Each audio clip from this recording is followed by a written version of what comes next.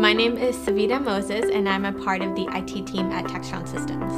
IT problems that Textron Systems faced were that we had many different devices from many different vendors, and that made it difficult to maintain all of our devices. Mapping to printers was also not an intuitive process for our end users.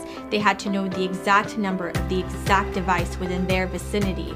Users would print to the same device around the same time, and those documents would get mixed up. Kyocera took the time to understand our business and determined what devices would fit best where. One of the solutions that Kyocera brought to us was Follow Me Printing. This was a cool new technology for us, which enabled our users to print to a universal print queue, walk to any printer in the environment, scan their regular work badge, and release their documents from there. Follow Me Printing is also very easy to use, both for IT and for our end users. It's very intuitive, and it enabled our end users to maintain positive ownership of their documents.